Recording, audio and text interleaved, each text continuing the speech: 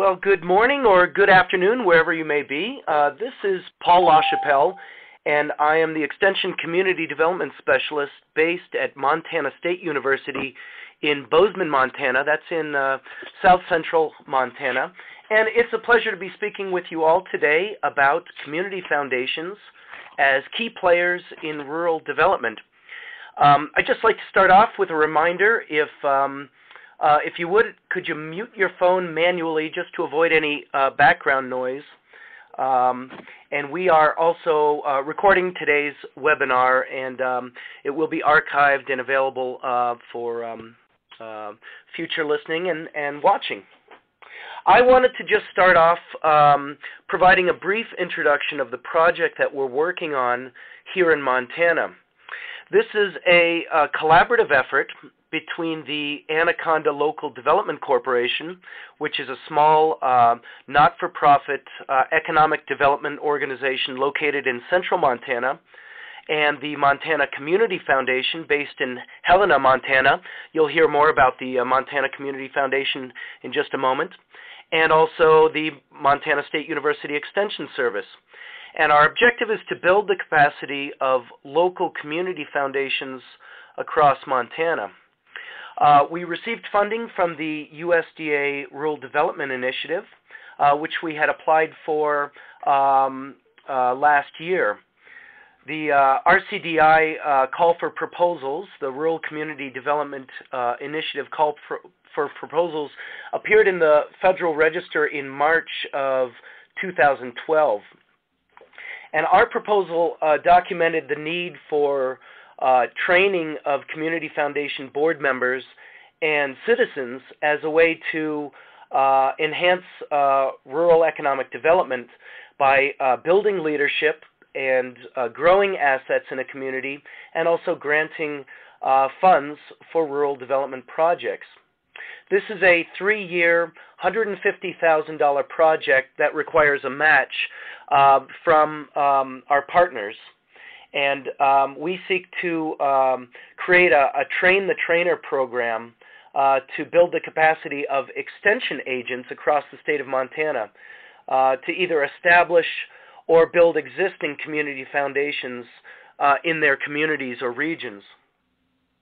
So we view this not only as a rural economic development initiative, but also as a community development initiative, in that we're building leadership capacity of the community.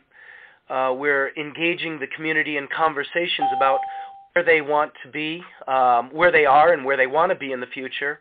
And we're also actively trying to promote teamwork and trust in the community. And we're also seeking the active partnerships of a number of other organizations. A new organization based here in Montana is an advisory council made up of various members of community foundations across the state, and other organizations such as Philanthropy Northwest. So I'm very fortunate to be able to work with such a competent team of individuals. Cathy Cooney from the Montana Community Foundation brings over 20 years of experience working in the nonprofit world. And Lynn Hayes, who will talk in just a few minutes, is a former county-based extension faculty member who's worked extensively in community planning and leadership training and rural economic development. So the two of them will go into more detail about community foundations in general and this project in particular. So with that, I'm going to turn it over to Cathy Cooney from the Montana Community Foundation. Good morning, everyone. This is Cathy, and I've spent the last 16 years working in the community foundation sector. I worked in Southern California for 8 years in the Riverside-San Bernardino area, which is mostly urban, but we did actually have a number of very remote rural areas in our geographic service area.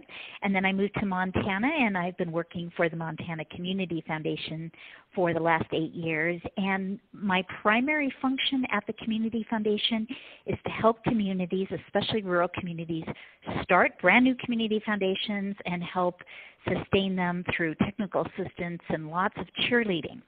So I have about 30 minutes to review some basics about what community foundations are, what they look like in rural America, and then of course the three primary roles that community foundations do, because we're very non-typical as nonprofits go, and sometimes it's difficult for people to figure out what a community foundation actually does.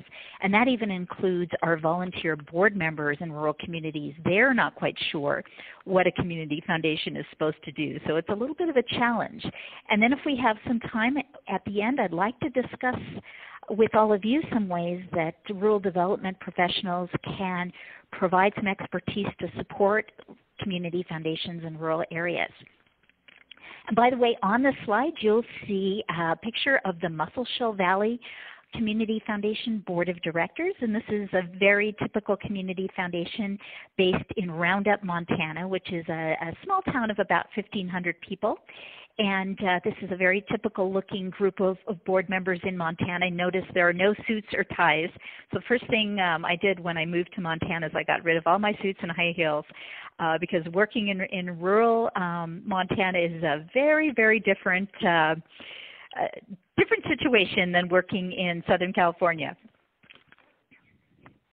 So we're going to start with a survey question, and we wanted to find out how many of you are familiar with the community foundation that exists in your local area. So if everybody could pick the right answer really quickly, and we'll figure out where everyone's at.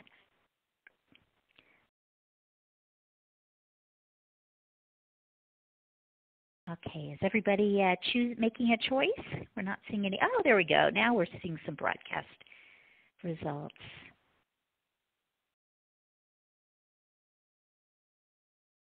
Take a few more seconds to determine how much interaction you have.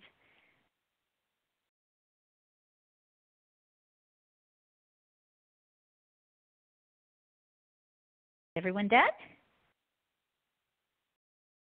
Oh gosh, well it's pretty clear where most people are. They've never had any interaction with community foundations. That's very interesting. But I'm also excited to see that there are actually some people on the call that are board members or other volunteers. So I hope that you can provide some input for us. Thank you so much for doing that. All right, let's move on. So what is a community foundation? You know, we are a 501c3 nonprofit organization. All community foundations are, but we don't do any direct service programs, which is very unusual. So we have all these volunteer board members in these new community foundations in rural areas, and they're used to volunteering for organizations like 4-H or Big Brothers Big Sisters or the local senior center, where they knew exactly what they were supposed to be doing. They were providing a very specific program, and then they get involved with starting a new community foundation, and they're very confused because they can't figure out what it is that we're supposed to actually be doing. Well, community foundations are in the business of building philanthropic assets, especially in the form of endowments for a specific geographic area or specific population within that area. And again, those are concepts that most people don't deal with, especially endowments. So it's kind of a hard sell. And then when you get into planned giving and bequests and all the rest of it, it becomes even more challenging for volunteers. But I do like the comparison that is often used in the community foundation sector about philanthropic, we compare ourselves to the United Way in terms of the form of our philanthropy. United Way is often described as a philanthropic checking account of a community where they raise money and then it funnels through the United Way and it's immediately dispersed to provide direct, immediate services in the community. We, on the other hand, in community foundations, we're like the community's philanthropic savings account, where we're raising money for permanent endowments that will create income to provide grants for good projects and good programs in the community, literally forever. And we also have a very important mission to help individuals leave a legacy to their community or to their most cherished causes. So there's that legacy piece that's also very, very important, because it's difficult for individuals if they don't have the assets, for example, to set up a private foundation. It's hard for just normal, middle-class folks to do something permanent and know that they're leaving a legacy behind that will be taken care of. And community foundations allow everyone to become a philanthropist by giving them that vehicle. And finally, we have a pretty new role in terms of leadership. When I started in the community foundation sector 16 years ago, we only talked about how much we were raising in terms of endowed assets and how much we were giving away in grants. We didn't talk about leadership. It's only been the last 10 years where leadership has become a huge issue, and that's because we can leverage our role as a neutral convener. We can leverage our role as a provider of resources in a community, and we are using that to become a catalyst to make things happen. Again, it's quite a challenging role for volunteers in rural communities to grasp. All right. Moving on, let's talk about the growth of community foundations, and this is pretty exciting. There was a great study done in 2009 that queried all of the major community foundations in the country, which again you can see is about 744 at the time. There's probably more now. Over half of the responding community foundations had geographic affiliates. And most of those geographic affiliates, or at least a good portion of them, were actually in rural areas. And this points out a really important phenomenon in the community foundation sector, and that is that most rural communities can't really support a professionally staffed community foundation.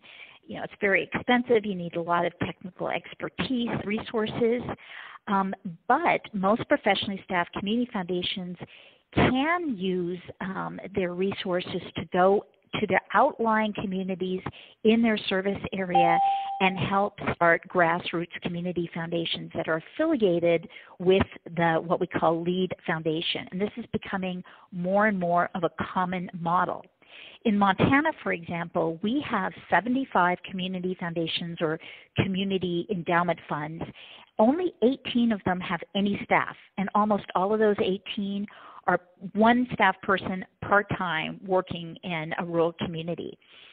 So it makes total sense that we as a statewide foundation, we have $60 million in assets, which is not, a really big community foundation, but still we are certainly by far the biggest community foundation in the state. It makes sense that we use our resources to go to outlying areas and help community foundations get started, where we provide all the investment management, we provide the accounting system. Half of our 45 affiliates operate under our 501c3, so they don't have any of the concerns about dealing with the IRS or filling out 990s. So it makes it a lot easier for a group of volunteers in a tiny little community to start a community foundation and start an endowment, because they know they have the expertise of a larger community foundation to help them. And I will say that the Aspen Institute has been really instrumental in doing this wonderful work. And the picture you see in the corner there is that of Janet Topolsky. She is the expert nationally on rural philanthropy and rural community foundations. She's a wonderful speaker. She's really funny, and I strongly recommend, if you're real interested in pursuing this topic of rural philanthropy, have Janet Topolsky come to one of your conferences. She is a great speaker and doing wonderful cutting-edge work. Now, I will say, just to finish up, even though that this is a really common model now, with a lead foundation having lots of geographic affiliates in rural areas, it is quite a daunting prospect, actually, for the lead foundation. It's very expensive. The amount of assets you can raise as a result of having rural affiliates does not really compensate for the amount of resources that that you will expend to actually provide the technical assistance. For me, for example, Our community foundation is based in Helena, which is our state capital. It's kind of in a little closer to the central part of the state. I live in northwest Montana, which is 3.5 hours away from Helena. And my furthest client, again, we have 45 affiliates. The furthest affiliate for me is in southeast Montana. I have to drive 12 hours to get to them and to provide technical assistance. So it is no easy task to provide those services to far-flung rural areas. It involves a lot of time on the road, a lot of expense, but it's certainly something at the Montana Community Foundation that we're very committed to, and we are certainly not the only one. There are a lot of major community foundations around the nation that are committing huge resources to make philanthropy happen in rural communities. All right, moving on. Any questions so far? Feel free to just break in and ask any questions, or use the chat box there in the bottom left-hand corner of your screen. We're going to talk about intergenerational transfer of wealth now, and I think it's probably a concept that most of you have heard about. We're going through the biggest intergenerational transfer of wealth in the history of the U.S., and Boston College spearheaded the collection of data around intergenerational transfer of wealth, but it's something that's talked about in the nonprofit sector a lot. But the reason it's really important for rural areas is that this intergenerational transfer of wealth is happening even faster because we have an older population. For example, in Montana, we're the 4th oldest state in the country now. And in eastern Montana, in our rural areas, the population is even older because the kids are leaving the rural areas to go away, to go to school, or to start their careers. So what's happening is that pre-World War II generation, they accumulated a lot of assets. They're now slowly passing away and leaving their assets to their kids as baby boomers. And just in Montana, we have a transfer of wealth of $12 billion happening over just 10 years. So that gives us an idea of what the potential is. The idea is that we're going to those people who have accumulated assets and saying, hey, think about leaving something behind your community. In Montana, we have a really long history of exporting our assets, starting with the copper and silver mines in Butte that funded cultural institutions in New York City, not in Butte.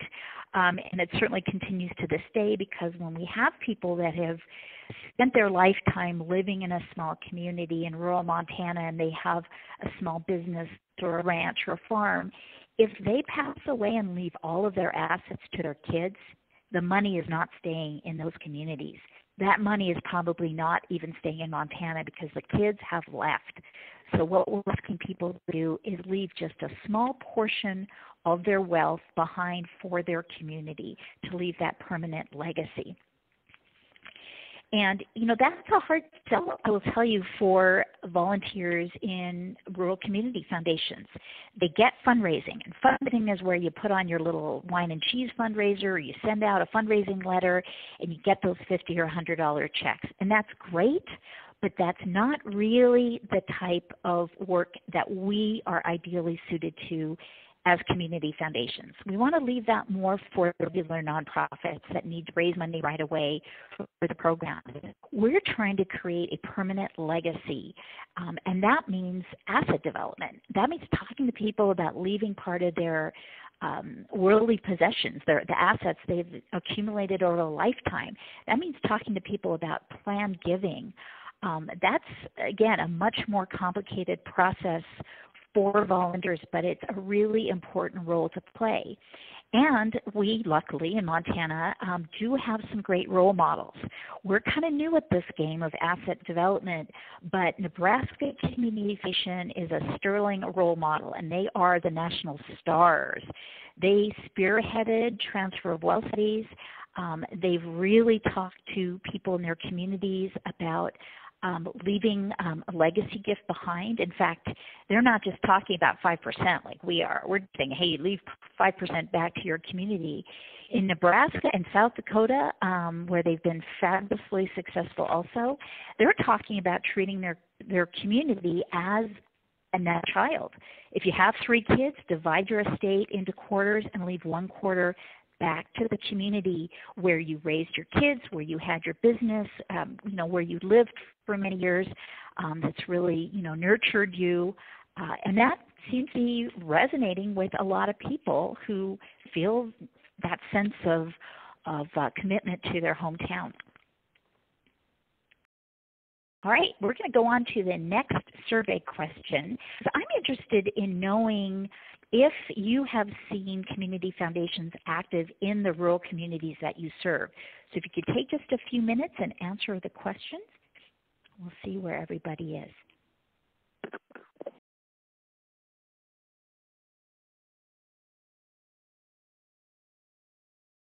And Nancy has a question in the chat box. All right. Oh, the national role model is Nebraska Community Foundation. They're so good at this work. We just hate them. No, just kidding. They're really, really good. So we figure, well, if they can do it in Nebraska, we can do this in Montana. All right. I think a lot of people have answered. Let's see. Well, good. I'm glad only 2 people said that they didn't think there were active community foundations in their service areas. So that's really good. So yes, you see community foundations making grants, and there are a number of them apparently talking about transfer of wealth. That's wonderful. Good. All right. Is everyone finished? Okay. Not bad. That was better than I thought. Moving on, let's see how we're doing time-wise. Okay, let's talk real briefly about the 3 roles of a community foundation, because again, we are a very atypical nonprofit. Asset development, we've briefly discussed, but this is our challenge with asset development.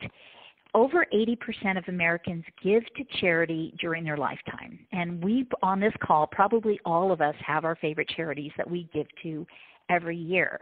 But when you look at the percentage of Americans that give to charity after they've passed away through a bequest or a planned gift, that falls from about 83% down to about 4%.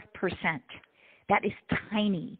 So that is the uphill battle that we're going against, is culturally people are used to leaving their assets to their children and to their family members. And sometimes those are family members they don't even like. I don't know if you have that history in your family, but I know people that have given their money to relatives that they never saw and didn't like much just because they thought they had to give their assets to family. And what we're trying to encourage people to do is think of their community as part of their family and, again, give something back that will benefit that community in perpetuity. So we're fairly new sector. Even the Montana Community Foundation, which is the second oldest community foundation made, we are only 25 years old, started in 1988. In contrast, there are lots of areas in the country where community foundations have existed for a lot longer. For example, the community foundation I worked for in Riverside was started in 1941.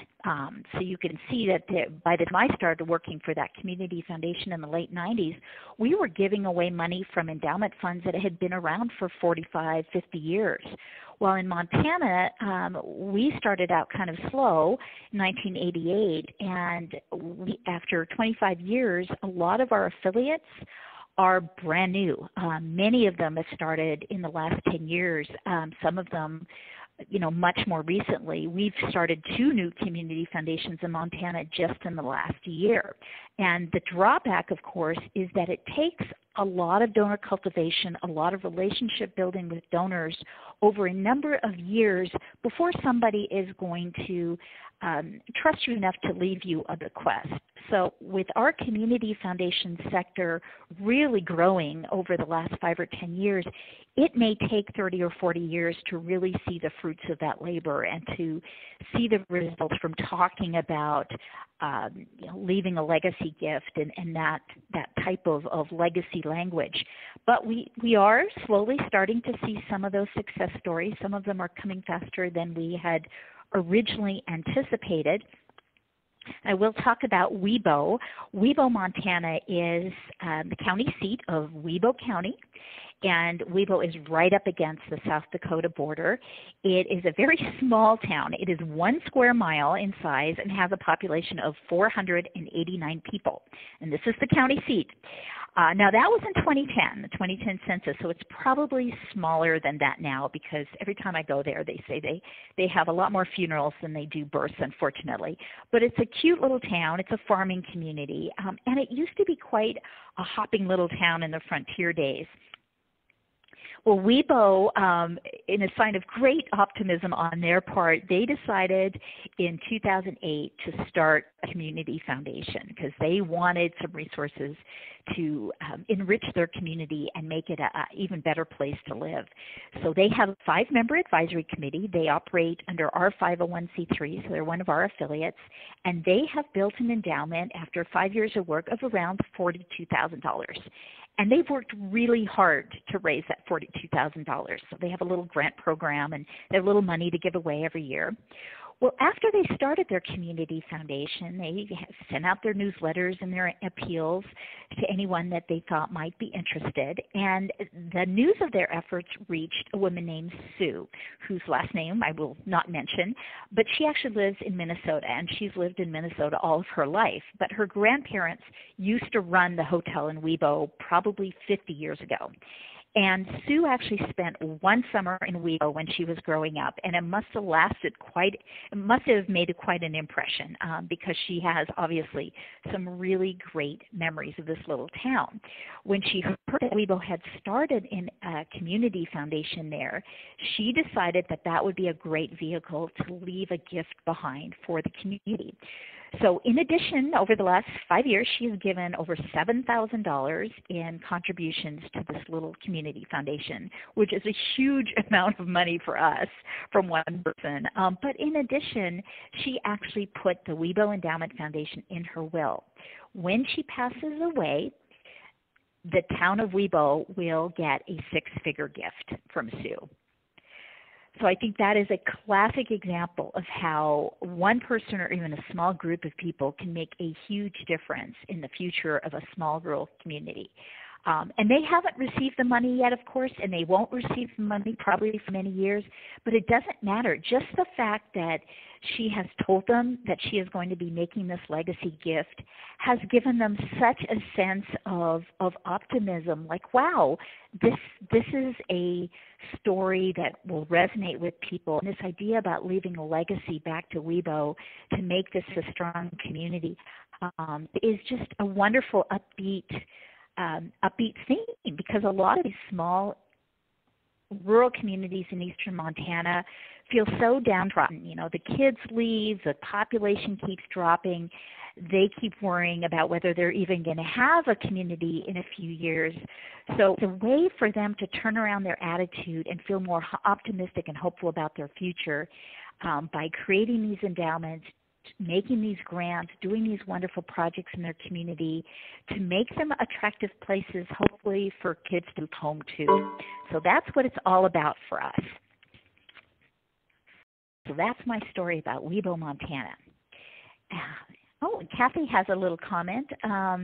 Cathy lives in Minnesota, and they have a regional planning council with a large umbrella with many towns with community foundations underneath it. And again, Fargo, there's a very large community foundation with many pots of money, and and Cathy, that's very typical. Most community foundations have many endowment funds. In fact, the Montana Community Foundation has, about 600 different endowment funds. Most rural community foundations start with one unrestricted endowment fund that they can build with various donations so they can make unrestricted grants in their community. But certainly we're now starting to see some of our rural community foundations actually attract other types of endowment funds like scholarship funds or funds to benefit specific nonprofits in their communities.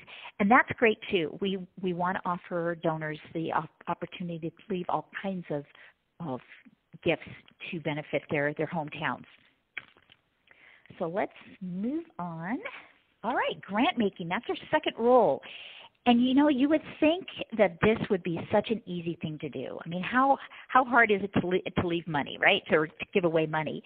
But in actuality, giving away money might be easy, but giving away money well is extremely difficult. And it is also very challenging for community foundation volunteers to get their head around what grant making should look like. Of course, as grant making professionals, we want them to use data, we want them to be very thoughtful about what the needs are in the community, and we want them to think about social change models and work all this out before they start spending their money. And most volunteers in a new community foundation, they're going to make lots of feel-good grants. But that is one thing that we're really working on in Montana, and that's actually part of our USDA grant. We're going to be offering some intensive grant-making training to start turning around those attitudes about giving away money. We don't want it to feel good when we give some grants away from a rural community foundation endowment. We want to see it make an impact in those communities. But even just having a pot of money to make grants every year is so hugely important. It really, again, changes the atmosphere in some of these small towns. Instead of them feeling like they are, the victims of forces beyond their control, they can start feeling like they have control over something. Again, most communities are very cognizant of the fact that federal funding is declining. In Montana, state funding for many projects is very limited. So this is a way for them to feel like they have some control over their future by building this endowment fund where the money is completely controlled locally. They have the choice about where that money, that income is spent every year. Again, that can be a really exciting thing for these volunteers. Even if they start out with fairly unsophisticated grant program, they get more sophisticated as time goes on. And most community foundations, if you're not familiar with how they work, they have the income off of endowment, usually 4 or 5% of the assets, and then they do a competitive grant program once a year. That's usually how you get started. You let everybody in the community know that you have this pot of money, you have an application process. The volunteers, the board members of these community foundations look over a stack of grant proposals and then decide what sounds good, and then they make the grants. One nice thing for these grassroots nonprofit organizations in rural communities is that most of them would never, ever, ever do any grant writing or ever apply for a foundation grant for a large private foundation outside of their own community. The fact that they have this local community foundation and a fairly easy, accessible grant process is such an opportunity for most of them, because again, most of them don't do any grant writing. They would never have access to grant money if they didn't have a community foundation right there in their own town. Now, one of my personal challenges, I will tell you, is helping the is helping community foundations become more strategic using data to do good grant making. And so let's see, we advance the slide, and okay, I think we have, okay, there we go. Some recommended grant strategies is to use data to do some capacity building for local community foundations. Most community foundations don't have the resources to provide a lot of operating support for nonprofits, but certainly we can fund one-time projects, things that most nonprofits would have difficulty. So for example, if your small rural fire department can do their pancake breakfast to do their basic maintenance on their vehicles and pay the light bill, they still may not have the money to buy safety equipment for their volunteers. That's a large one-time expense. That's what rural community foundations are ideally suited for, is those type of special projects. I did want to give some special recognition to Park County Community Foundation. Again, we do a lot of feel-good grant making right now in Montana. That's something we really want to work on. But Park County has been spectacularly successful in doing a much more sophisticated job of grant making through a major indicators project where they collected, now they are one of the few that have full-time staff person, by the way, but they collected a lot of data from the state, local county data, federal census data, and they came up with this huge indicator project where they put all the data together, they put it on the website, they shared it with the community, and they used this data about their community to direct their making. And one specific story I have from Ted Matt in Park County was that they received a grant proposal once for a suicide prevention program. You know, and everybody wants to, help with suicide prevention. Even one suicide is too many suicides, obviously. But when they looked at their data, they saw that they are way, way below average in terms of suicides per capita in Park County. But on the other hand, they have a really serious problem with affordable daycare in Park County. It's a huge issue for their residents. So they made the very difficult decision based on the data and the community input. They decided to not fund the suicide prevention program that was asking for a grant, and instead they funneled more money into affordable daycare centers. And that's the type of really thoughtful grant-making, database grant-making that we'd like to see. All right, last but not least, our third role, again, a fairly new role for us, is leadership. Very ambitious role to take. It's not passive. Like when you do a competitive grant program and you're reading over a bunch of proposals and deciding what to fund, that's a pretty passive role. It's not that hard for volunteers to do. Leadership is very proactive. And I'll just give you some examples of the leadership projects we see taking place in rural communities. Definitely nonprofit capacity building, where you can help the whole sector by providing, some training for local community or local nonprofits in nonprofit management and other important nonprofit topics. Fiscal sponsorship. One of the surprising things that I learned when I moved to Montana is that there are rural communities with literally no nonprofits, no 501c3s, or maybe just one or two. So it's actually, even if you have grant money, it's hard to make grants. And it's certainly hard for those communities to bring in funding from outside funders because most funders want to fund 501c3 organizations. So one of the roles that our community foundations are playing is they're getting their 501c3 status and they're providing the fiscal sponsorship role for local projects, just so there's some entity in that community to accept grant money. And again, coming from Riverside and San Bernardino, where we had thousands and thousands and thousands of 501c3 organizations, it was quite a shock when I found out what a huge issue this is in rural communities. Anyway, there's lots of ways that community foundations can play that leadership role, but the main reason we're so interested in leadership is that we can truly be a neutral convener. Since we're not doing specific programs, we don't have our own agenda, so to speak. We just want to make the community a better place to live.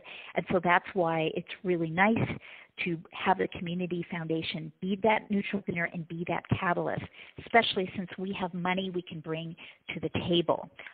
And hopefully leverage that with attracting funding from other sources. And another nice thing for our brand new community foundations is that they can do leadership even if they don't have a lot of grant money to spend. I wanted to talk specifically about Red Lodge Area Community Foundation. And Red Lodge, if you've not been there, is an absolutely adorable community right up against the Beartooth Mountains. It's one of the most spectacular places in Montana, but they have a red-hot community foundation. They are amazing, and they do a ton of leadership. And just in the last 6 weeks, they had the opportunity to provide leadership as a convener by recreating their local economic development corporation. And what happened is they had a little economic development corporation that had been operating for years, but the board members were very burned out and they decided to just let it go. they were done. They were going to quit and go home and just let the thing die. And the Community Foundation board found out about this and said, well, you know, we think there is interest in keeping this going. So they convened a series of community meetings, which again, not very expensive. They have their own facility, so they were able to use their conference room. They, you know, provided a pot of coffee and a bunch of cookies, brought people in. They got a tremendous response. They got lots of people that came in and said, hey, this is too important. We need an economic development organization in Red Lodge.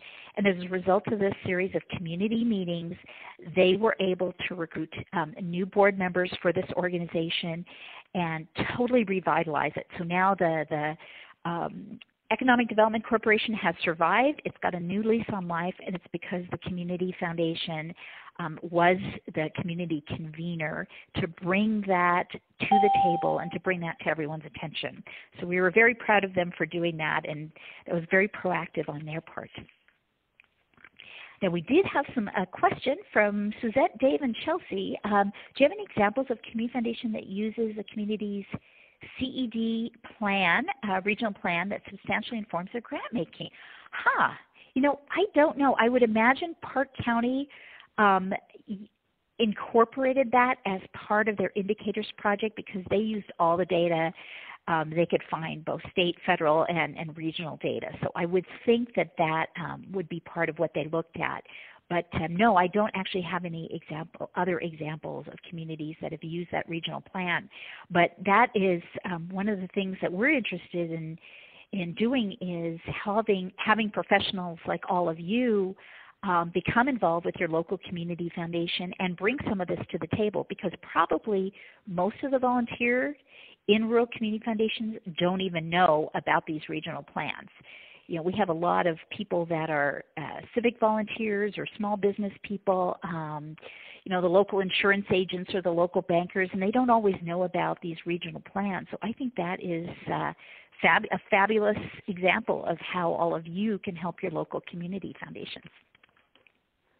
And with that, I'm going to wrap up. And I'd love to hear any examples or ideas you have about how to help your local community foundation. You can either let us know now or put it in the chat box, and then we're going to turn it over to Lynn. Thanks, Cathy. You know, Dave actually brought up an interesting point, and that is something that I noticed, and I'm excited about using this project to address that need. In working as an extension agent, I was very familiar with the SEDS process. We used that to plan out a lot of our training and our programs, identified what the needs were, and use that for deciding what projects we would fund, looking more on large-scale funding. The interesting thing that I've discovered in working with the community foundations, as Cathy noted, that many of them are volunteers and aren't necessarily familiar with the ways that that communities may work, or that there even is a community plan or a SEDS document, and working in more of a regional arena. So one of the things that we're looking to accomplish with this project is having more dialogue and people to understand what one another and the other organizations do. So one of the purposes that I'm trying to do with the curriculum and training part of it is to start having some community dialogues and develop a system change so that people are working together and not necessarily duplicating services, but understanding what those plans are and contributing more to those. So I'll get into that a little bit more in the slides that I have to follow. But to begin with, looking at when this project started, it was actually an idea of trying to meet the needs in Montana. As we talk about being rural nature, in Montana we have an area that is approximately, well, it's a little over 147,000 square miles to cover. So looking at Cathy trying to develop community foundations, and she's talked a little bit about how they can benefit a community and be involved in roles in community development and economic development, that's difficult for one person to try to train all of those community foundations or work with all of those community foundations. So, and looking at the average community size, when we talk about building capacity, our rural areas in our communities, many of them, the average size community in Montana can be anywhere from 100 to 1,000 people, since our state has less than 1 million people total in population. So with this grant in mind, Paul and Cathy and my predecessor, Betsy Webb, established a committee to assess the needs and opportunities for skill development that could result in increased capacity for local community foundations.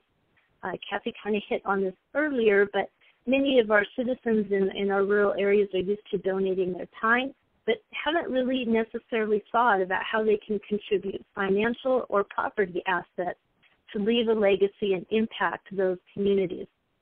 As we are seeing less and less funding coming from federal and the state level, that's putting more pressure on local communities to be able to address many of their emerging needs, whether that be infrastructure with water and sewer systems, or looking at program needs, such as potentially their 4-H program or their Girls and Boys program that could use some additional funding. So the goal of this program is to increase the assets of the local community foundation, establish permanent resources, and then have that be more of a planned effort in spending for strategic community development in rural areas, which that really does get back to your point, Dave, of dealing with and using those SEDS documents for this purpose. To accomplish that goal, the committee actually established training objectives, delivery options, and implementation strategies for this project. When they convened the committee, they determined what they thought to be many of the training objectives that would lend itself to a successful implementation of this project and its goals of increasing capacity among the community foundations. One of the first things that we looked at doing was, and it was sort of noted in here at the beginning of the question, of people's familiarity with what goes on in a local community foundation, whether or not they even exist, and then what their primary responsibilities are and how they can contribute to a community's function and capacity and success. So one of the things that we started out by doing with creating our curriculum and training is to let people know what that entails.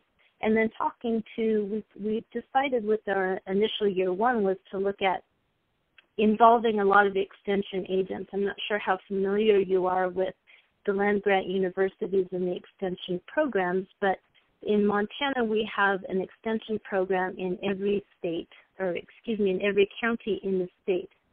They're wonderful at being a portal to bring educational resources to meet local needs. They're very familiar with what goes on in their community, and they're excellent at mobilizing community groups. So our first training target was to target extension faculty members, but also to welcome other community members who wanted to begin that collaborative effort. So with that, we started out by introducing them to what a local foundation is, what it does, how they can contribute to a community. And then the second part of that was to get into teaching them. The extension agents have some familiarity, but developing a train-the-trainer program that these groups of boards and extension agents could work together to develop a strategic planning process. And that ties into using those SEDS documents, or to identify not only what the community wants to spend their resources on, but looking at planning that out and determining what might be the highest priorities and developing some short-term as well as some long-term plans with not only how that community foundation will function, but how it can contribute to the local economic and community development efforts. The third component of that we're looking at the training objective in year one is to focus on facilitation, to help these groups be more successful with their meetings, as well as assessing community needs, managing conflict, and increasing the quality of dialogue within the communities. Moving then into the training objectives for year two, we're looking at getting together, focusing on leadership and governance. Many, as Cathy had indicated earlier, in a typical board or group of volunteers in our state, and I'm sure that this is typical around the country, is that not only are they volunteering in their local community foundation, but they're probably also volunteering with their local 4-H group, their Girl Scouts, their Boy Scouts, the church, the Chamber of Commerce, and many of them become burned out. So as she had mentioned in one of her previous counties, was that they had just decided with their economic development group they were going to let that just die because people were tired and couldn't do that any longer. So then we may get someone new who comes up, but not necessarily having an understanding of how boards work, what their responsibilities are, and that goes along with having an organization be sustainable. So teaching them about leadership, how to run those groups, and then having some community dialogue. I think that looking at, as an extension agent, when we talked about community dialogue, for me that oftentimes took place in the grocery store. When we had our mill that closed and employed the majority of people in our community, we'd have a lot of people stop me in the aisle while I was picking out my lettuce saying, what are we going to do with this? How do we address this? And so what we're looking at is helping communities and teaching the individuals who come to this program how to have a community dialogue so that it doesn't occur just between a couple people in a local coffee shop or at the post office or the grocery store, but in fact that it's organized, constructive, and not polarizing. Many of these issues, as we're looking in our rural communities as well as nationwide, can become polarizing. So it's a way to be able to have a positive dialogue to help solve problems, identify needs and assets, and then also to recognize the progress that people are making in their communities. Looking towards asset development, we're looking at increasing sustainability and developing permanent resources rather than just having a couple of fundraising events, helping people understand how they can control the destiny of their community and be an active part of that. As Cathy talked much about the transfer of wealth, a lot of that money is leaving Montana, and we're having aging infrastructure issues that need to be dealt with. So this is the way that we can actually create some of that and control our own destiny or each community's destiny as to what they think is being important. And then looking at the grant making of teaching people how to do that responsibly and raising money with a purpose so that people are more apt to give to those projects. In year 3, then we'll move into looking at marketing, communications, and then being able to help the community foundations actually communicate what the impacts that they have made within them. Then to also establish some effective collaborations and help people understand the role that they can play within public policy and making a change in their community or statewide, as well as contributing to that systems change where people are no longer operating in silos, so that we have the community foundation maybe focusing just on raising assets and then giving out money, but not necessarily understanding what the priorities within their communities are. So that's where we're looking as far as training objectives. The main topics that we'll be working on is teaching the extension agents and board members. I want to talk to you a little bit now about our training delivery mode of how we will make that happen. Initially, I had mentioned that we were using MSU extension agents as the portal and the target as the train the trainer because we are so spread out and so rural, it's difficult for one person, let alone a small group of people, to get out and train in all of these communities. We want this effort to be sustainable, and so we would also then like it to be able to continue throughout time and not just be something that would be a training that people would come to, attend for, and then once those people who attended the training left the community or went off that board, that training was gone. We want to be sure that this continues. And that's when we'll have the extension agents involved in each of the communities. We will also have regional meetings where we'll target not only just the extension agents who will be facilitating this training and taking it back to their communities, but also offering regional opportunities that will impact a lot of the community foundations. And then that same effort will be repeated on a statewide conference, recognizing, though, that much of Montana, there is a lot of driving and windshield time. So sometimes, particularly given the weather or the timing, whether it may be in the fall and we're harvesting or in the summer and people are cutting hay, that sometimes we can't get those volunteers out to training. So we'll also be offering webinars that communities can participate in. Finally, we want it to be more than just a training. We want to see communities implement these strategies and this model and then be able to see a difference in their community. So we'll start out with the training with the MSU Extension agents as well as community foundation boards, who we hope will be working together as in sort of a team collaborative effort to implement these strategies and programs in their communities. One of the things that we're doing is putting together a video that explains transfer of wealth, and then we're asking each of these communities to host a transfer of wealth event where we can have a community foundation and begin to build those collaborations and see a systems change, discussing at that time of what their community situation looks like, what do they have for assets and planned giving, and then with that, where are they planning to use that information as far as spending and contributing to their projects, such as infrastructure or looking at different changes. And finally, then to develop a strategic plan, have some assessments, and then track that as to what is working, what isn't. And that's sort of bringing in the concept of using the SEDS document and any other data that exists so that we don't have groups who are duplicating assessments and surveys throughout the community so that people decide that they no longer wish to participate in that. So to try to get people to be more engaged in their community and to have more control over that destiny.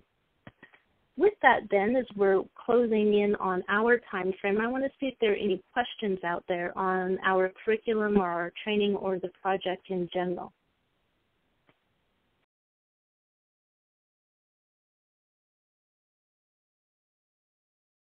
It's a quiet group, huh? It seems that Montana has a kind of statewide community foundation structure? Well, yes and no. Montana Community Foundation has the majority, it has a relationship with the majority of the community foundations in the state. There are 75 overall. We have 45 affiliates, but there are lots of community foundations that are independent, and then there's another community foundation, Central Montana, that has 10 affiliates. So most of the community foundations are affiliated with a lead foundation, but not everyone. Okay, that's helpful. I was thinking, I guess, more of the model that I've seen operate in Arkansas, and I'm actually in Mississippi, and I'm just wondering because there are a limited number of philanthropic structures, I think. There are few corporate foundations or foundations in general, and there are, I think, a sparse number, and I'm not sure today what the number of community foundations are, but was just trying to figure how the Montana practices or models may be used in a community, in a state where there are a limited number of foundations in existence. Yeah.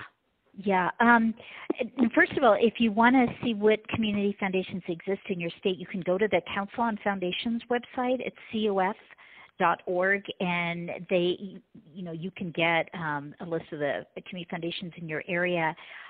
Mississippi is probably a philanthropic divide state, just like Montana is. In other words, there are about 10 states in the country that have a very, very low level of foundation assets, very few foundations. Most of them are rural states, and Montana definitely is one of them. So yeah, we do struggle. We don't have a lot of resources in Montana for philanthropy, but we have found that a few of the private or corporate foundations in our state are interested in seeing philanthropy grow, and they have provided the support, for example, to start our statewide Community Foundation Council, which is actually morphing into a Community Foundation Association where we can work together to provide training for each other and to share our resources together. And we're basing that on the Michigan model. There is an association of community foundations in Michigan, and they've been very helpful in sharing what they do, and we're trying to emulate that. I know Arkansas is a great model too, because we've actually had a lot of conversations with Arkansas Community Foundation because they do a tremendous job, and we want to be like them too. So they have an affiliate lead model where the lead foundation is providing a lot of resources and help to start community foundations all over Arkansas. So there's some great models out there. Thank you. We have a question on the chat box from Chris. Has any thought been given to encouraging individual town to think on a regional scale in terms of philanthropy, regional being multi-county? Boy, that's a good question. I think it's been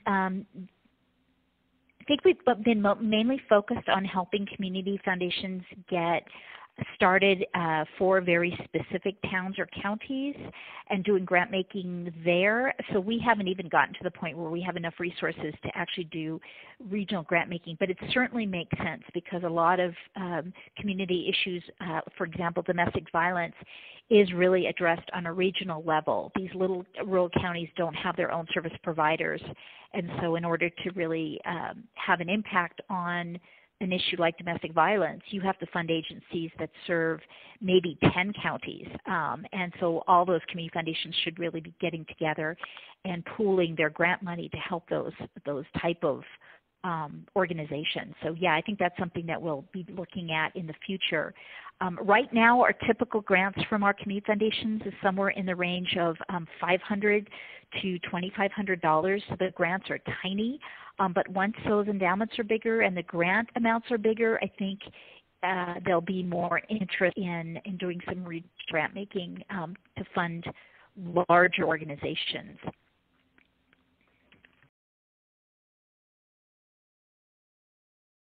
I think the statewide association will help too in terms of being everyone thinking more regionally. And we have a question we skipped from Cathy. How do you deal with competitive groups, sports versus art, et cetera, and then getting burned because you favor another cause rather than the donor's cause? When donors give to a community foundation, to the unrestricted endowment, there's no strings attached. I think everybody, it's understood that the board of the community foundation is going to be making the grant decisions, not the donors. If donors want to have much more targeted grant making, they can set up their own endowment fund where they fund something specific, like the Greater Glendive Community Foundation is an example. Rural community, Eastern Montana, they have an unrestricted endowment they're building, but one of the families in town set up a named family endowment underneath their umbrella that actually provides maintenance for the sports fields, the baseball and soccer fields, because they love youth sports and that's what they wanted to do. So that's what we talk about in the community foundation sector, about helping people leave their legacy. It doesn't have to be just supporting an unrestricted endowment for a community. It can be setting up a named family fund underneath the community foundation that does something very specific in perpetuity.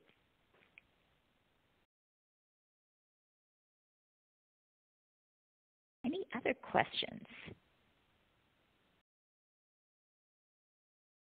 Janelle, you're sending us some great resources about Michigan, about transfer of wealth studies. We're going to look into that toolkit. Thank you so much. You're very welcome. Happy to answer any questions from Michigan. If anyone has future issues they'd like to discuss, I've already forwarded my email, so please take advantage. You're doing great work, and we love to see it spreading across the country. Community foundations are wonderful organizations to be partnering with. Thank you. Thank you. Thank you.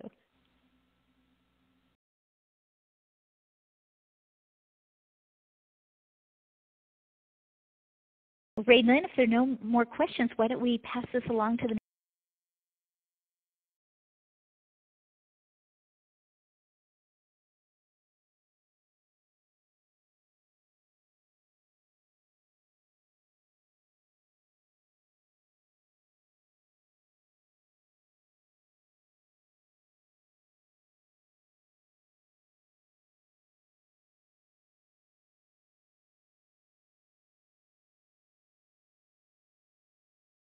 able to hear all of it because there's lots of good things going on.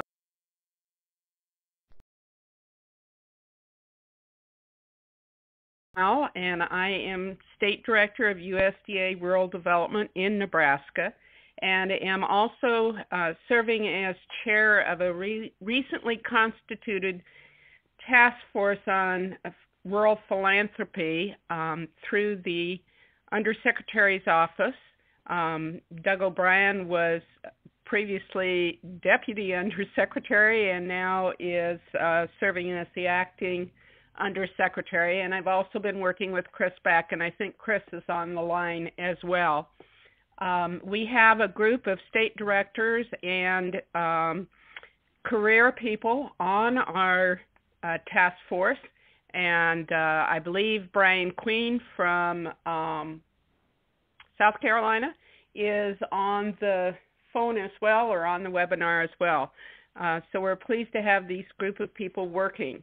A little bit of background about myself. I have been working in rural development in the private sector and in state and federal government pretty much all of my adult life. I started out as a newspaper owner, publisher, editor in southeast Nebraska and grew a company from about 3 employees to 120.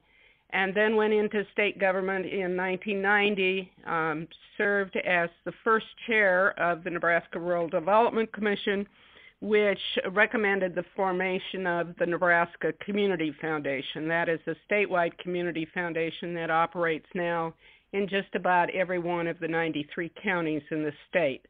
I served as the first chair of that and then as the first full-time president of the Community Foundation after I left state government. And I have been here now for almost 3 years at USDA. And I am a firm believer in community foundations, but I am also a firm believer in collaboration and working together with any partner that we can find, whether it's community foundations, private foundations, corporate foundations, or government funding. And I wanted to start out this webinar by focusing in on Secretary Vilsack's leadership in this area. He uses the terminology pathways to rural prosperity in many of his speeches, focusing in on job creation and wealth creation in our rural communities across the United States. And he focuses not only on entrepreneurship and job creation at the micro level, but also focuses on bioenergy, on food systems, just a wealth of things that can occur in rural communities that create wealth and jobs. Wealth retention and the transfer of wealth is also a critical part of this, as you've already heard with the previous presentation. Another critical part is to encourage rural investors to bring some of their investments home from Wall Street to provide access to capital in their own communities and regions and state. And of course, another critical part is addressing rural poverty and our access to local foods, to healthy foods.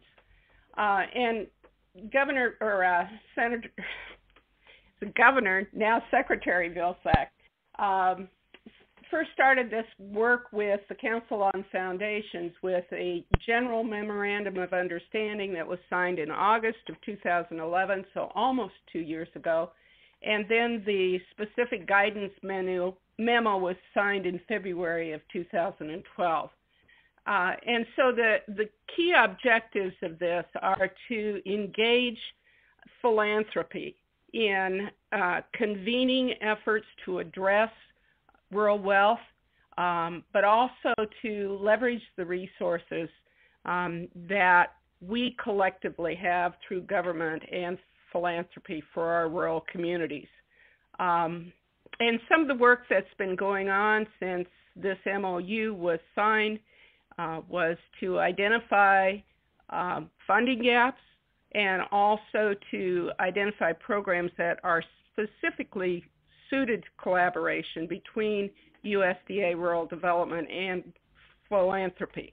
And so there's some joint research that's been going on. There's case studies, and also a key component is identifying the stakeholders in this, which are the foundations, which philanthropy groups are most interested in rural America and solving some of the funding gaps and the needs that we have in rural communities.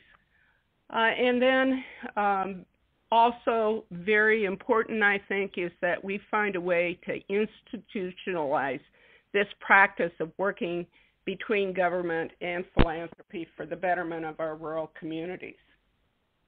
Some of the highlights that have occurred since the MOU was signed just a little bit more than a year ago was one of the efforts last year between USDA Rural Development and the Economic Development Administration and the Rural Jobs Accelerator. And I'll present some additional information on that in just a little bit. Certainly there is the transfer of wealth opportunity. There is more and more focus on this, as our Montana presenters indicated, and certainly as the Michigan Council on Foundations and others have done this focus. I might add here that the first transfer of wealth study was done by Boston College researchers back in, I believe, 1999. And the Nebraska Community Foundation was fortunate enough to get a grant in 2000-2001 that allowed us to do the first state-specific transfer of wealth study. And it was a true eye-opener to our communities. They just didn't realize how much wealth that was held by residents of their communities. And it's become a wonderful tool to encourage people to look at endowment building in their communities. One of my favorite stories is about a ranching woman out in the sandhills of Nebraska who decided she was going to help build an endowment in her home community. This is a community of less than 500 people. And at one point in time, that county had one of the highest per capita income levels in the United States. So she took it upon herself to go around and talk to her neighbors and say, well, you've got 4 children. When you think about making your will, why don't you consider our hometown as one of those children and include them in your financial planning and charity work so that this community can go on in the future. She's done a wonderful job of doing that. Rural philanthropy research is another important component of what's going on, and I'll talk about that also just a little bit later. Rural arts and placemaking is a critical thing that's going on in a number of communities across the country. The Appalachian region is focusing on their small towns, and I'll also give you more additional information. And then a sustainable communities peer exchange, which I just love because it allows us to steal ideas from one another. Next, I want to talk specifically about the rural jobs. Just a minute. I advanced. No, I want to talk about the transfer of wealth strategies. And that really is promoting greater philanthropic resources to promote estate gifts to these place-based rural community endowments. And there are 3 specific examples on this slide that point to the work that's being done through the Rural Community Development Initiative, RCDI, $123,000 to the Telluride Foundation in Colorado, the $200,000 grant to the Montana Community Foundation, which you've just heard about, and that's a statewide effort, and then $200,000 to the Foundation of Appalachian, Ohio, which is a regional effort in southeast Ohio and for those counties in that area. Also, I'll update you on this Rural Business Opportunity Grant. That is funding a transfer of wealth study now for the entire state of Missouri. The Foundation of Northwest Missouri received the grant, and they're collaborating with 9 other community foundations to cover the entire state. And their results of that study are due next month, I believe. Rural philanthropy research, we have engaged USDA's Economic Research Service in doing this analysis. They've provided 50% of the research dollars required, and then the other 50% is being provided by foundations, the Annie Casey Foundation, Arkansas's Rasmussen Foundation, and the Bush Foundation in Minnesota. And that work is ongoing, but should be ready to release here very, very shortly. And that really is to provide us an understanding of what really is happening with foundation investments in rural America today. I've been in the community foundation world for 23 years now. And I have seen particularly the large national foundations kind of come and go in their emphasis on rural America. And, you know, we'll continue to see those swings as leadership changes in those foundations. But I think there are real opportunities with some of the new larger foundations that are being formed now, and also through our corporate foundations. I might stop here and ask you to start thinking about some questions that we can utilize at the end of this presentation so that we can have a good discussion. And the charts that are up on the webinar with the results of a survey on how many of you are familiar with your local community foundations and whether those foundations are active in your area is a good place to start. But very specifically, I'd like to hear what experiences you have had in working with philanthropic groups, whether they're community foundations or others, and how we best engage these philanthropy organizations, whether it's on a national level or regional level or even more local. And then how can we institutionalize a partnership between USDA and philanthropy? And finally, how can this effort best impact your communities and your work? How can our philanthropy task force at USDA Rural Development provide recommendations to the undersecretary and the secretary that will make a difference in the work that you do?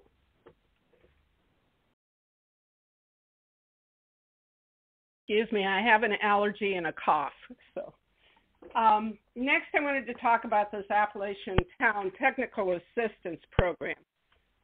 You can see on the slide that there have been 7 different communities engaged in this economic revitalization. It's a partnership with the Appalachian Regional Commission, EPA, and with USDA providing the field engagement, although not the funding. And these communities are in Pennsylvania, Virginia, New York, North Carolina, Ohio, and again in West Virginia. But there's no specific foundation funding yet. I wanted to talk also, although potential next steps is on the slides, about some other things that are going on across the country. In Nebraska, we've had a $250,000 cooperative agreement between USDA and the Nebraska Community Foundation to assist in building local capacity and to secure increased investment in community philanthropy. Oregon and California, I know about these two because I'm here in Nebraska, but Oregon and California are going to be the recipients of the work of a grant, an RBEG grant, to the Heartland Center for Leadership in Nebraska, matched by the Ford Family Foundation of Oregon. And that is to work on leadership and entrepreneurship training in the rural, former timber dependent areas of that region of the country. Minnesota, I'm going to give you some specific instances of collaboration between rural development and the initiative foundations in Minnesota. I believe there are 7 of those. New England has a USDA Rural Development $250,000 cooperative agreement with the Farm to Institution New England, and that's leveraged another $500,000. And that's efforts on local foods. So there are many examples of this across the country of what's already going on.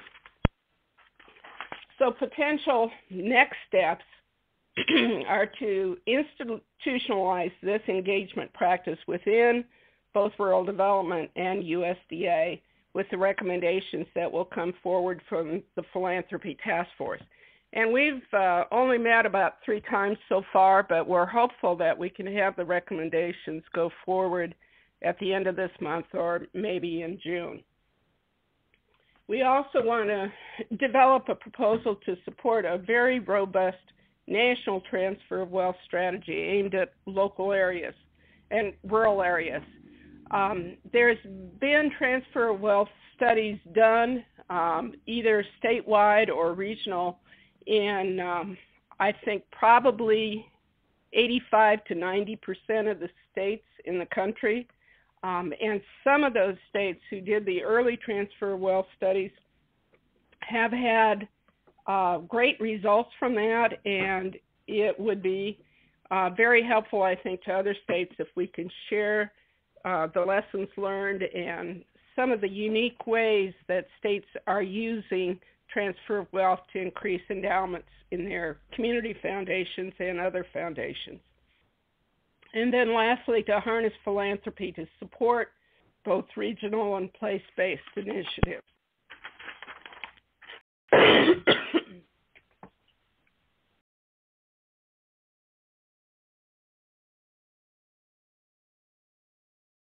In our efforts to institutionalize this philanthropic engagement practice, we need to continue the relationship with the Council on Foundations, and I think also, and Donnell, you can probably attest to this, with the regional associations of grant makers and the regional groups of foundations across the country, and I think the Michigan Council on Foundations is an excellent example of that.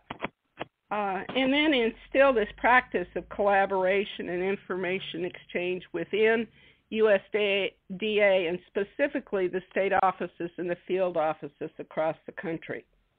One of the things that we've been discussing is the possibility of having regional meetings between USDA and key foundations, perhaps leading towards a national gathering on this. And then develop a proposal to staff that would ensure philanthropic engagement capacity with career civil servants. So please ignore the misspelling on that slide.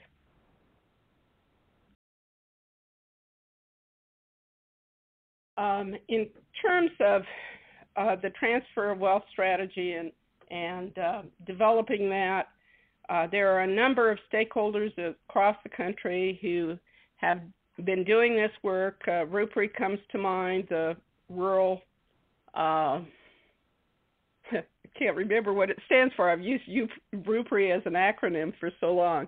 The Aspen Institute, Center for Rural Strategies, and others.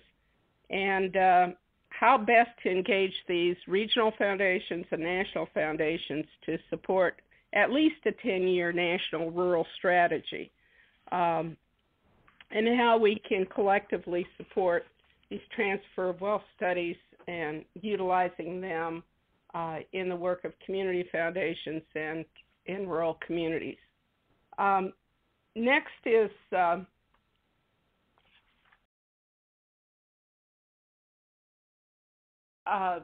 work on the Minnesota rural development between the USDA and the initiative foundations there. The first example is the Initiative Foundation out of Little Falls, Minnesota, and USDA has provided funding for rural small business growth and community sustainability, including the Intermediary Relending Program grants, the Rural Business Enterprise Grant Program. Probably everybody on the call knows these acronyms, but I'm trying to break my habit of using them all the time. And then the Rural Business Opportunity Grants and the Rural Community Development Initiative. So there are a number of grant-making possibilities that can enhance the work of initiative funds and community foundations across the country. Another Minnesota example is also with the Northwest Minnesota Foundation. These two initiative funds were started by the McKnight Foundation many years ago, and they have been tremendous leaders in their regions in Minnesota. And again, USDA Rural Development has provided funding to this particular initiative fund with the RMAP program, IRPs, and RBEGs. And you can read there some of the regional initiatives that they have helped with: component funds, asset building grants, business development, and leadership development training. So those are examples of another state. And then I've got some examples of what we've done in Nebraska to kind of give you some more information of how we can collaborate with foundations and philanthropy along with USDA Rural Development. One of my favorites is the expansion of the Auburn Memorial Library in southeast Nebraska that included funding from the Union Pacific Foundation and the Peter Kiewit Foundation that are great funders in Nebraska for particularly construction programs. The community hospital out in McCook was one of our ARA projects. It received a total of $32 million in funding, including some of the philanthropic funding. And they are just doing the groundbreaking next week on the last phase, which is an oncology center. They'll have $2.3 million of rural development funds and $3.7 million in philanthropy funds. So it's a wonderful example of leveraging that can be done. In Ainsworth, this is a library expansion that included funding from the Bill and Melinda Gates Foundation, the Nebraska Library Commission, and the U.S. Department of Commerce. So there are other groups outside of philanthropic groups that can be engaged in this as well. The next one is the Village of Cody. This is one of my favorites because not only did it have philanthropic dollars, but it had a lot of sweat equity in it. This is a straw bale building that has been built as an incubator up in the Sandhills area of north central Nebraska, and the high school students particularly have been involved in actually constructing the building, and they will run the grocery store that just opened up this month. And the Sherwood Foundation, which is a local foundation, part of the Buffett group of foundations in Omaha, is among the contributors to that project. And then two more. One is the O'Neill Community Foundation, which Development Corporation, which built a new community center there, and they were able to pull together almost $730,000 of charitable donations from residents and small local foundations in their community.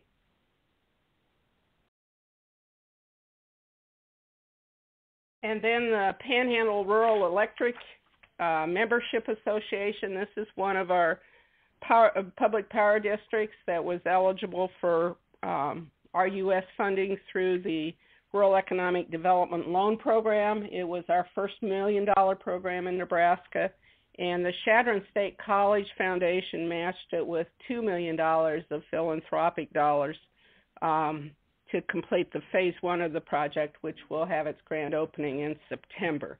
So that's developing a new rangeland agriculture center and pavilion on the college campus. So those are my slide presentations, and I'd love to go through some of these questions and get your input on it. Are there any questions in the chat room at this point?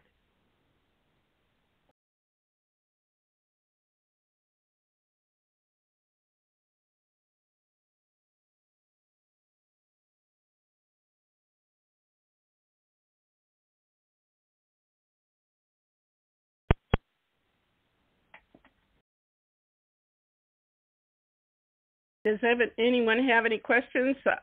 We would love to get your suggestions as to how we best make recommendations to the Undersecretary. What things can you see that we can do at a national and a regional level that would help you engage partnerships with philanthropy in your states? Maxine, this is Dave Sears, RD National Office. Number one, thank you very much for the great presentation. Here's an assignment that everybody from RD, or most of the people from RD know about, and that is each state is requested to prepare a community and economic development inventory of partner organizations in the state. It would seem like in at least some states, maybe all states, that some of those key partners would be foundations and other philanthropies. So I just wonder if there's something explicit that you and your task force might want to do in terms of, I don't know, sending an email out to all the RD state directors or something, and sort of just a reminder that when you're thinking about partners, don't forget about your foundations and philanthropic organizations.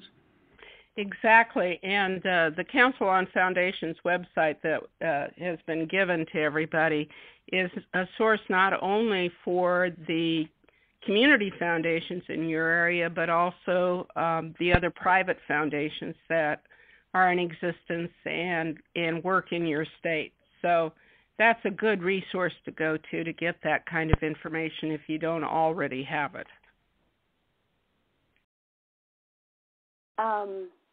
Maxine, this is Carol Blackman from Jackson, Mississippi, and I'm not sure if this is already in the works or not. I have been trying to take notes, but I've heard so much information, and just wondered if maybe the state rural development offices might serve as a convener to start some of these conversations in regions or states where they're not happening already?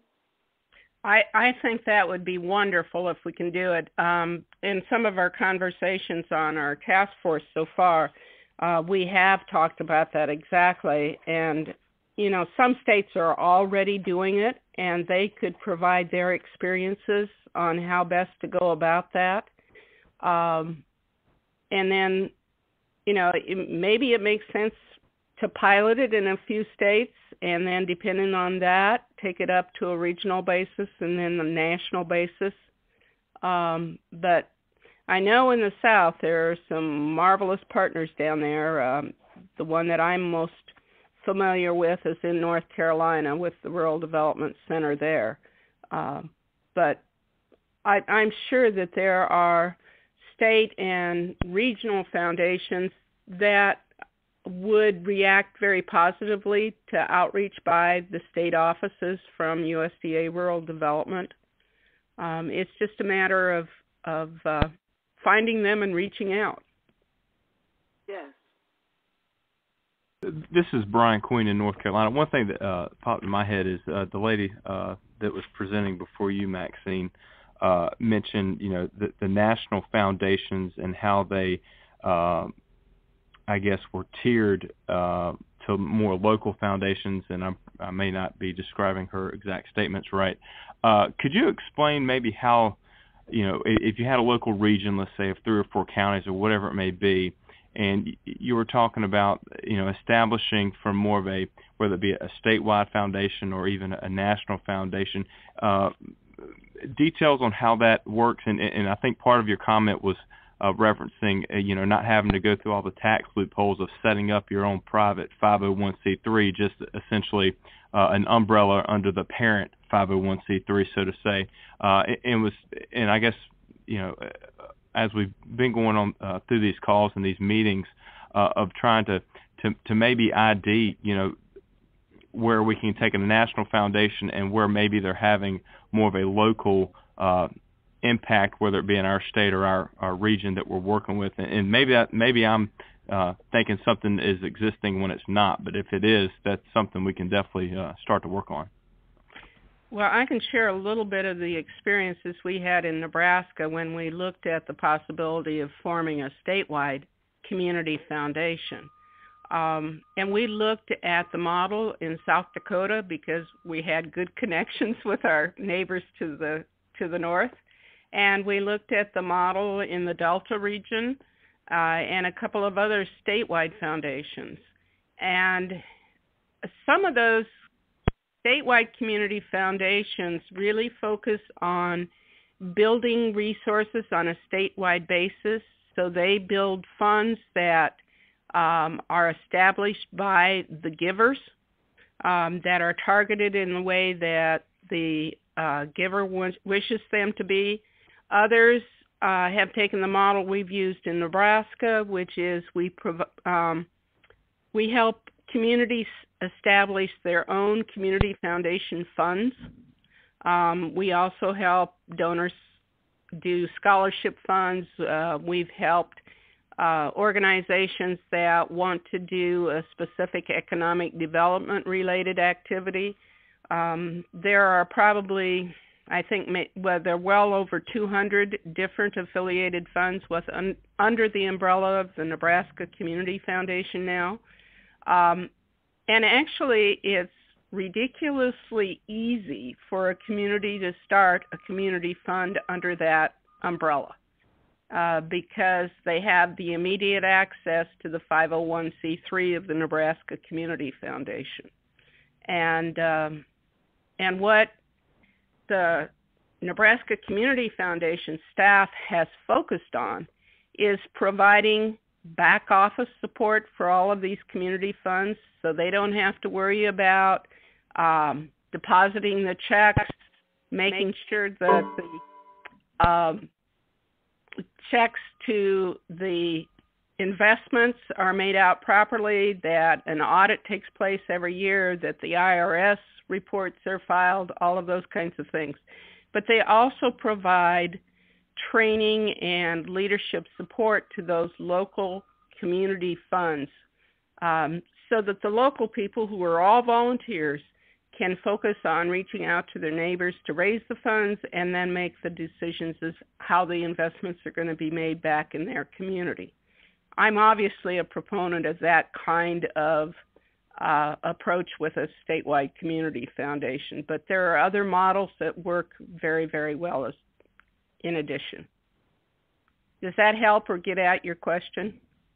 Yeah, because I think the first, and I guess I don't want to get too deep. I know this is a national call, and this may be more tailored to our task force. There is, my first initial thought is engaging with the North Carolina Community Foundation, which in its essence, all of its affiliates reach across the state, and so if that's already been done in other states, which it has, obviously, then that's something we can just build off of and tailor. So. Mm-hmm. Good.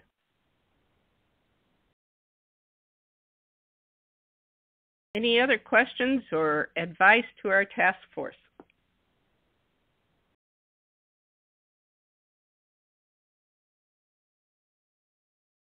I will give you an example in Minnesota. This is Cathy Quayle. I now work in North Dakota. I'm a devout volunteer at the Lakes Crisis Center dealing with domestic violence.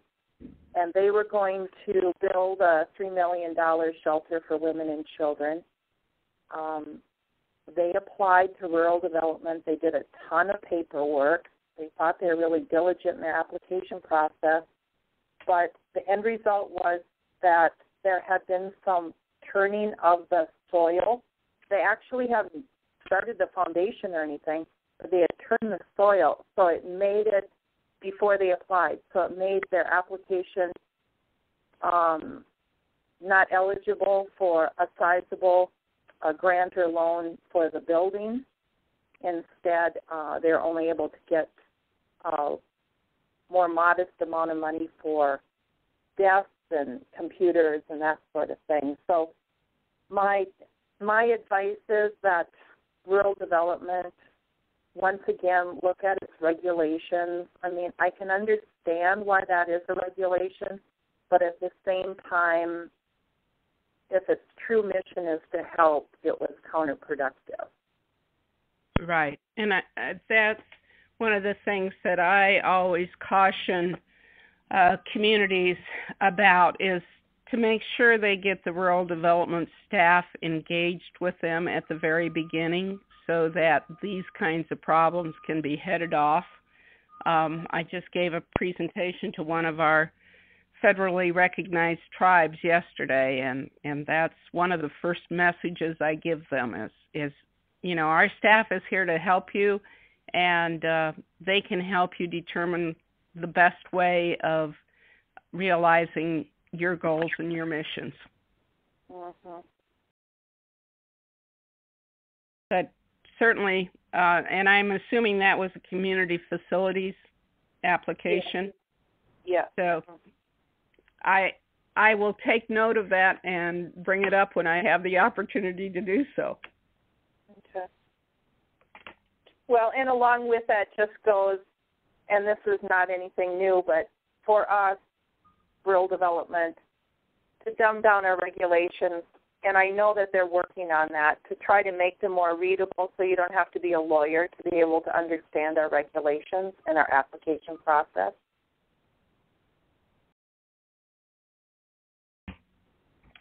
Thanks. I will bring both of those messages.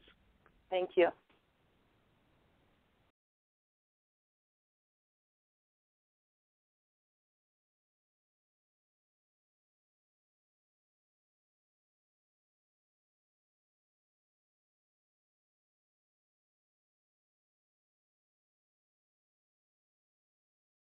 Any other questions or comments?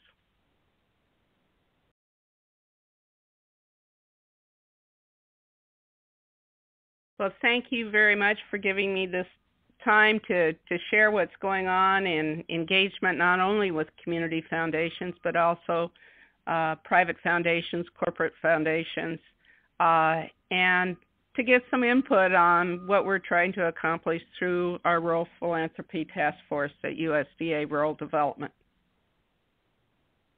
This is Dave Sears from RD National Office, and I just want to thank you, Maxine. Excellent and thought-provoking and informative presentation. And I also want to thank our presenters from Montana. Very nice job in the first hour. So thank you all. And I hope that those of you who've listened in have found it to be really useful, and perhaps it'll make a difference in the way that you do your job over the coming months. So thank you all. Thank you, everyone. Thank you.